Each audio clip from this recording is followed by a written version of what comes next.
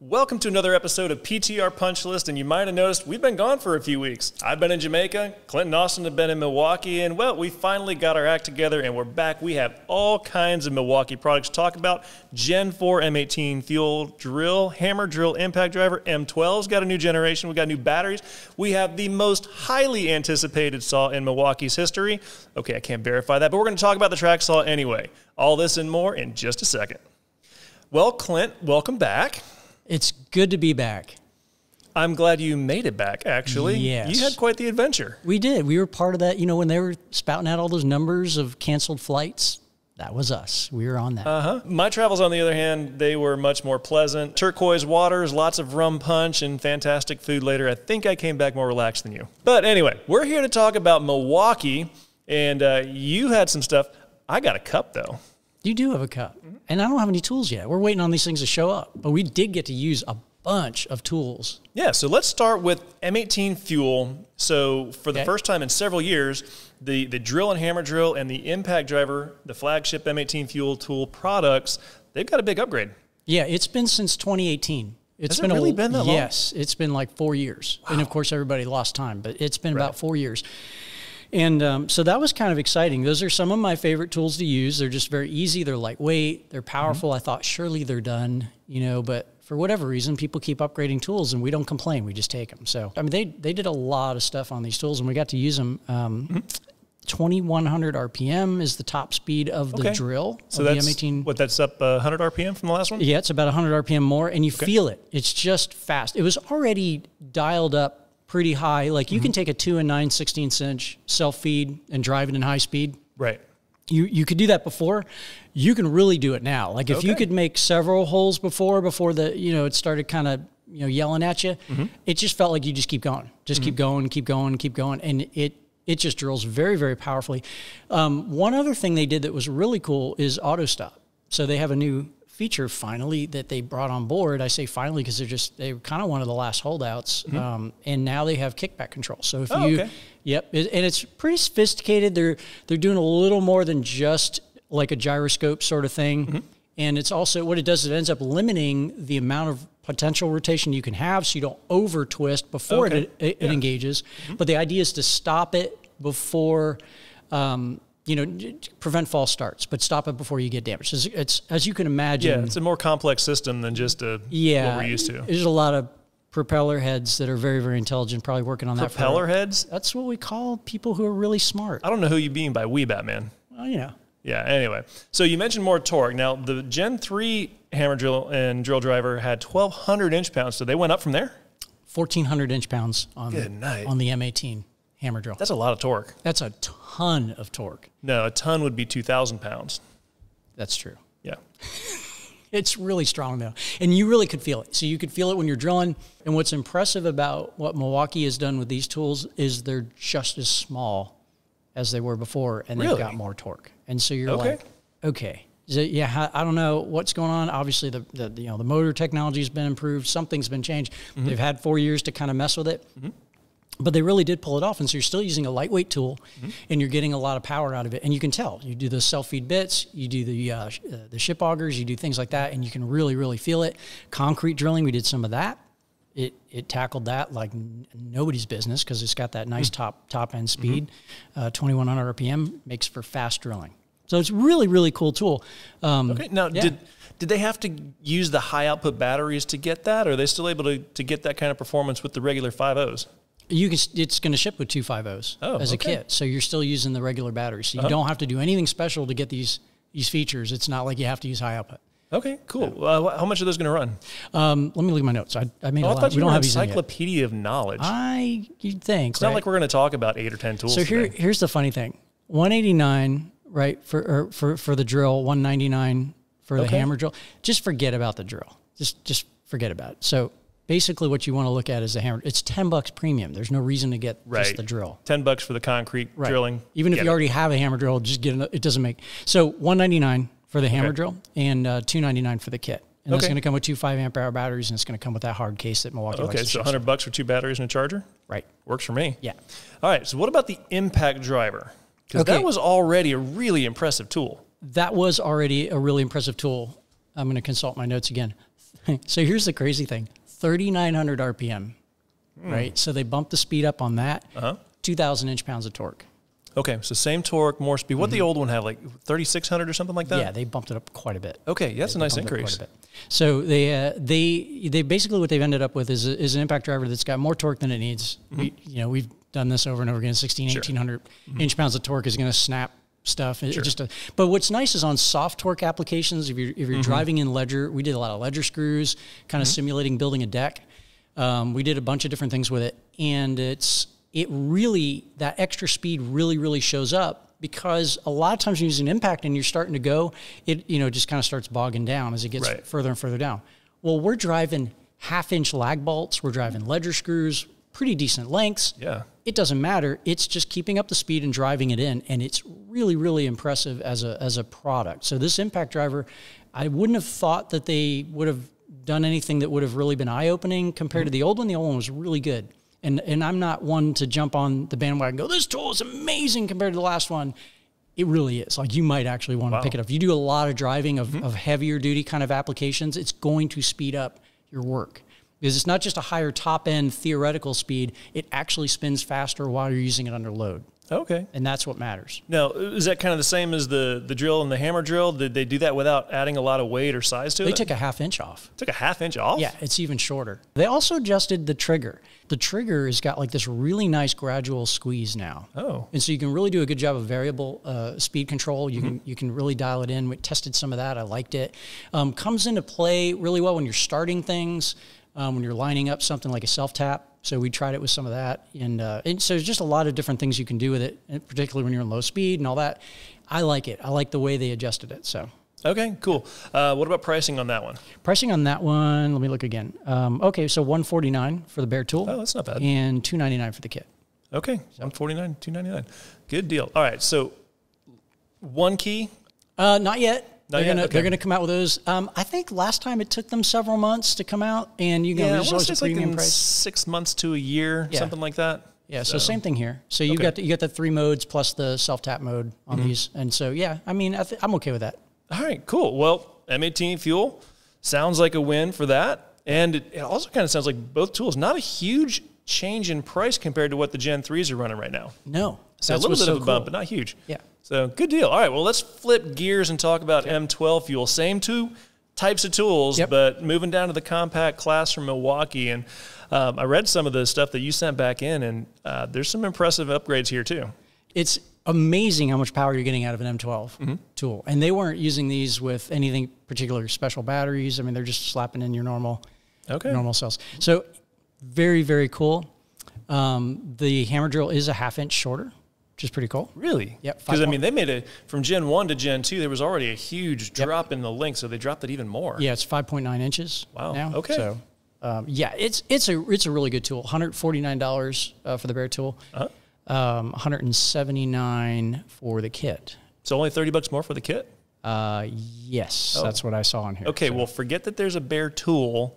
Because even if you're already on the system, 2 fresh batteries for 30. Is it 2 batteries that comes with it? Like a 2 and a 4? I'll have to get back to you on that. Okay, you have to get back to us on that. We'll have Austin put that in the description. Anytime I forget anything, we're like, we'll have Austin do. Austin's like, I think really, it is. I think it's got a 2.0 and a 4.0.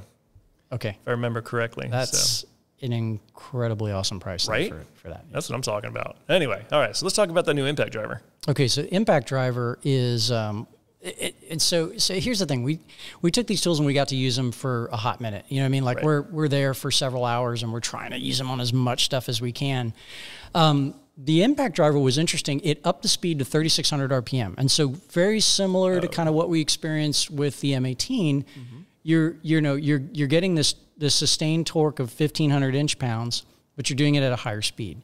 And so again, it just seemed to outperform what we were used to, and it seemed like it could just handle bigger and bigger bits and bigger jobs. You know, you're not going to put a 2 9/16 self feed on this thing or anything like that, but it's it's still got the 3-in-1 self tap mode. It's just a very confident tool. I liked the old one. Pretty much eliminate the need for an 18-volt platform in a lot of cases, at least for your day-to-day stuff. I mean, there's still installs and other things that you're going to need to do, rough ends and that kind of stuff. And that's been my thing for years, is just to use a set of M12s. I mean, for most work, you can get away with them, and it's less weight. I love the clips. You just put them on your belt and you go. So they're nice. Yeah. Well, before we move on to some of the woodworking tools and the Tracksaw that I know everybody's wanting to hear about. They have a Tracksaw? Yeah. They have a Tracksaw. Oh, cool. We should talk about that. Jamaica, they got a bobsled team. Right. Milwaukee. Tracksaw. You got a Tracksaw now? It's all good. Anyway, I'm not going to sing for you. But there was a new M12 battery that showed up. There was.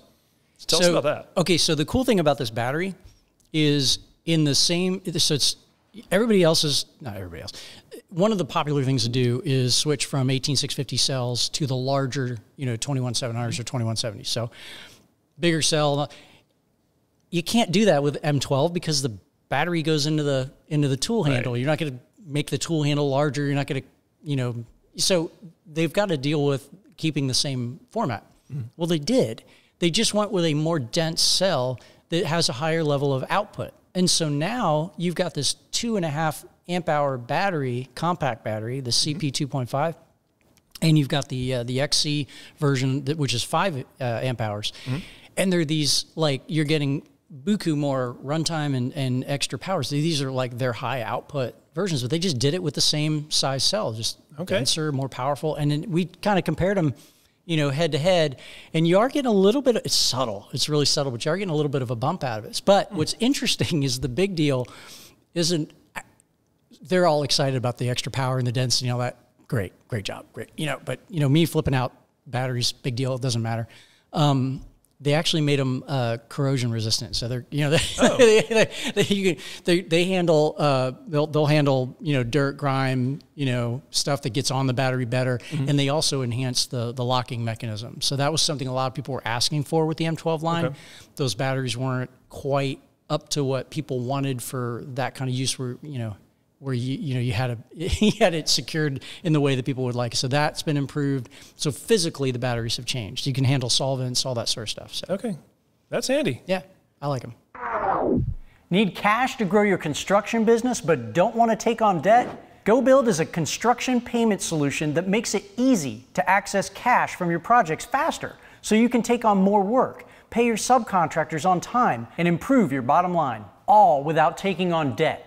To see how GoBuild can help you, visit www.go.build/ProToolReviews and hit the sign up button today. Tracksaw.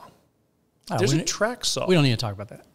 I want to talk about the Tracksaw. All right, fine. Okay, so I haven't been able to put my hands on it. I've seen the information that's come out. Everything looks impressive, but I've also seen some video of you using it, and I want to know, is it what we've been waiting for?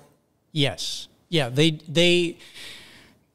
it would have been horrible if they would have waited that long and then come out with something that didn't have the features that you need. Mm-hmm. But it has all of the features that I can envision that you would need. It uses a 6.5-inch blade. Okay, so just for reference, Festool's like a 6 1/4. Mm. They also have obviously a bigger one out there. Most of the Tracksaws are 6.5 inches. Yeah, so it's very so you're going to be able to stick blades on this thing. It's not proprietary or anything weird.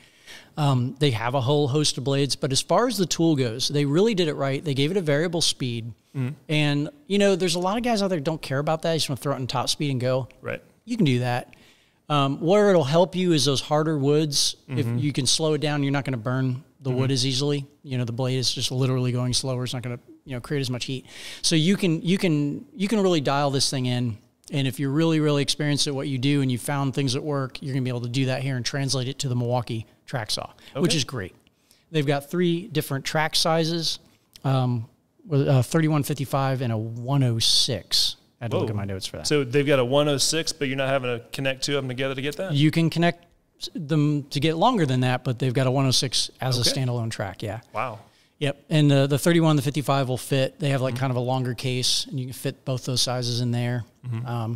The tool's not going to come with a track. You're going to buy that extra. It's that when you buy the kit, it's going to come with a battery charger, and you're going to get actually a nice pack out case, which is kind of cool. Oh, good. So, but back to the saw itself.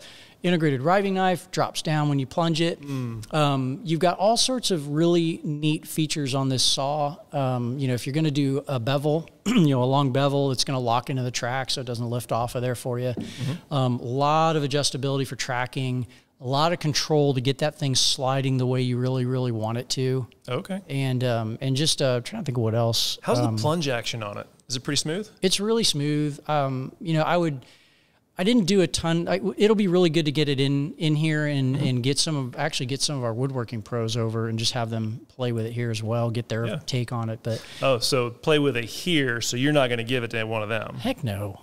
No, it's not leaving here. This is a great saw. So yeah, I did a lot of, like, I would just pre-plunge it and then run it through. We were running it through like 2-inch hardwood. So okay.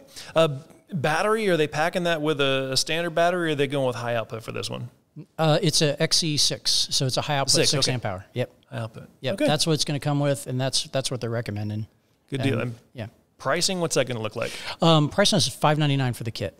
Okay. So not too bad. That's one 6 amp hour battery and a charger? I believe that's a 6 amp hour and a charger. Like I said, no track, but that's pretty standard. I've noticed that with other manufacturers too. You're buying the saw, and then you're getting the tracks that you need for the way that you work. Because not everybody needs you don't want to pay an extra $100-$150 for a 55-inch track, but what you really want is the 106, or you really need the 31 because you're doing something different. Yep. You had some other cool stuff that you came across too. Oh man, there were so many cool tools. There were so many tools. We didn't even cover all of them. I just need them to send them here so we can really dig into them. They have a power supply now that runs on 4 batteries. Yeah, I saw that. So it's carry-on branded, similar to the MX Fuel one, but now it's just for the M18 platform. Yep. So does it need all 4 batteries to run?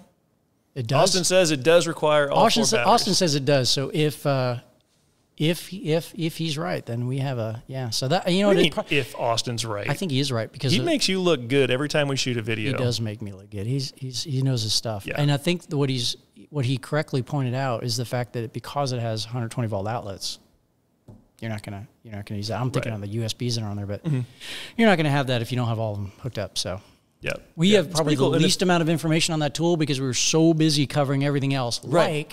But even before you go on to that, I do think, and Austin can correct me in the description. Austin's basically running the show here. We're just going to defer to him. He's also running our edits for us. So it's a good thing he's here. It's actually a good thing he went on that trip because he's saving our hides right now. Yeah. But if I remember correctly, that power supply is 1,800 continuous watts and 3,600 startup. I believe that's right. So for an 18 volt, even though it's using 4 batteries, that's pretty impressive. Yeah. You put some high output batteries on there, obviously, and it's got some good so potential. when that thing shows up, if you notice that all the 12 amp hour high output batteries are gone and I'm gone, you're on vacation. It's on your boat. It's like probably on my else. boat. Yeah. Yeah, like a lot of other things. But anyway, all right. So you said there was something else cool. So the tool that I was just like really, really digging was the belt sander. So they finally have a cordless belt sander. You don't dig with a belt sander. You do. That's the wrong application. I dug the heck out of this thing. I took it down to floorboards, and they had some 3/4 inch ply on the ground, and it was purposely kind of mismatched or whatever. Okay. And you could I had 60 grit belt on here, and just tore at it, and it took seconds to even that out. Oh wow! Seconds. It's so powerful it doesn't bog down. And now, before anyone says anything, yes, I am certain that if I put every single bit of weight I could and absolutely tried, I could probably get it to slow down and stop. But under any kind of hard pushing it, really, really hard use, it didn't even stutter. I mean, just kept digging through that wood. Really, really cool tool. It's got 2 LEDs. It's got one on the front, one on the side, so you can really kind of see where you're going. It does feel a little bit like a right-hander's tool for when you're using it at least upright on the floor. But it really gives you good visibility. It's got a tool-free belt release. It's a 3x18 belt, very standard. You get that anywhere, so you don't have to worry about it. Tool-free belt release. I popped the belt on and off several times. So you said easy. So I'm going to go back. Yeah. LED lights. So one on the front and one on the kind of on the right corner. So, so is that one on the front really helping you kind of going across your material so you can see where the imperfections are? Well, it's kind of weird because they kind of both converge, and they just give you a really good clean image of the area that you're working on. Okay, cool. You know, with a belt sander, you're kind of working in that area and you're kind of you need to see it. It's almost kind of like working with your drywall. You've got to see what you're working on so that you're flat or whatever. You see, you're constantly rubbing your hand, or you're doing whatever you're putting on.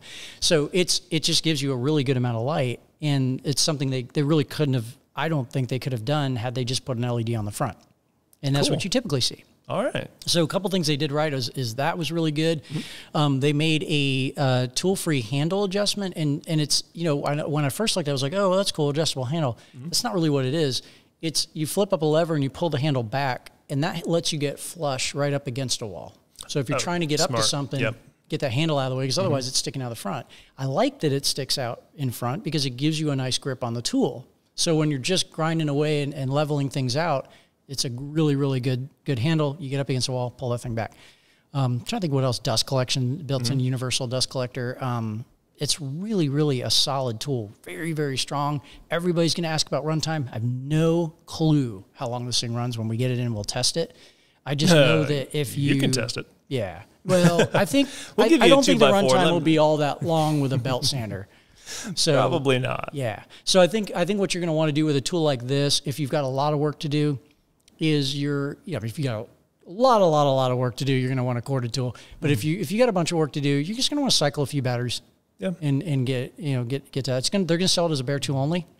A price here somewhere on that thing. $279. $279. Yep. Okay. Yep. And it's going to be available in August. A lot of the tools are coming out in August. Oh yeah, been forgetting to ask about. Yeah. So a lot of August dates on those. So. Yeah. I think what else? Good deal. So what else? What else on the belt sander? Or what else you got to see that you want to share with us? If anybody cares, it's like 700 to 1350 surface feet per minute is the speed on it. So if you're wondering about that, I'd save a question in the comments there. But they also had an orbital detail sander, and it was really funny. That was a really interesting call. Yeah, I almost missed it. Not that I missed it. I saw it, and I was like, oh, okay. And then so many people were like, did you see the orbital detail sander? And I was like, okay, it's an M12 tool. And it roughly kind of feels when you're using it like their M12 oscillating tool. That's what I thought of when I saw it, was that kind of get the oscillating multi-tool form factor. Yeah. So what you get, if you use an oscillating multi-tool to do sanding, detail sanding, because, you know, they have those triangular heads and you put them on, you can get paper for it and all that.